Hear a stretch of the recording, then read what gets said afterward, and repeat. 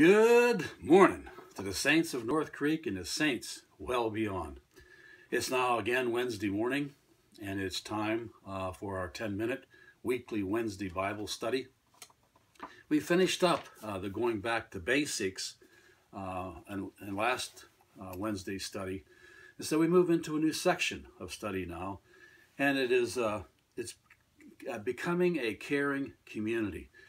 Once we know who we are and we're solid with the fact that we have been loved by God through Jesus Christ, that God has given us grace, God has told us that God wants a personal relationship with us, that our lives matter, and that we have work to do with God, and we know that we are important to God and to one another. And then we need to move a little beyond that, and that's what the next part of the studies will be all about. And the first study is, I like to call it that community building, because we go forth not as an individual, but we go forth as a community. And the scripture for this first lesson comes from the 5th chapter of the Gospel of Luke, and it starts at the first verse. Hear the word of the Lord. One day, as Jesus was standing by the lake of Gennesaret, with the people crowding around him and listening to the word of God, he saw at the water's edge 2 boats. They were left there by fishermen who were washing their nets. He got into one of the boats, the one belonging to Simon, and asked him to put out a little from shore. Well, Simon said, we just come in and we haven't caught anything. And now you're asking us to pull out again? It's not even that time. So Simon answered, Master, we've worked hard all night and haven't caught anything. But because you say so, I will let down the nets. When they had done so, they caught such a large number of fish that their nets began to break. So they signaled their partners in the other boat to come and help them. And they came and filled both boats to full, that they began to sink. When Simon Peter saw this, he fell at Jesus' knees and said, Go away from me, Lord, I am a sinful man. For he and all his companions were astonished at the catch of fish they had taken. And so were James and John, the sons of Zebedee, Simon's partners. Then Jesus said to Simon, Don't be afraid.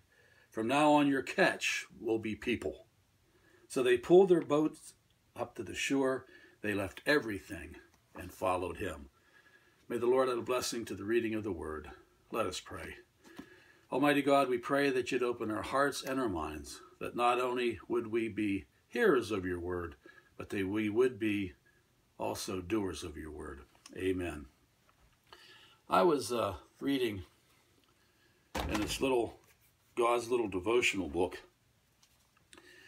and after I got done reading, I opened up this chapter of Luke to kind of look over where we were in the lessons, and I couldn't believe that the story that the little devotion I was reading just fits so perfectly. And it's under the heading of, A Good Deed is Never Lost. The person who sows courtesy reaps friendship, and the ones who plant kindness gathers love.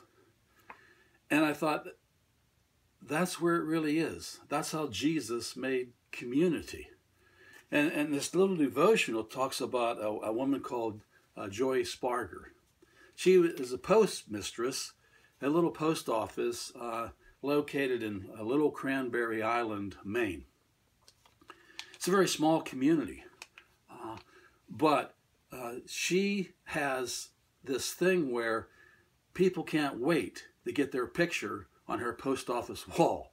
Now, normally you would think, that's not really what I want, is my mugshot on a post office wall.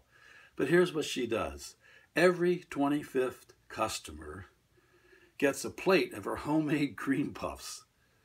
And then she takes this mugshot and puts the picture up onto the post office wall, which also happens to be in the general store, which certainly does help.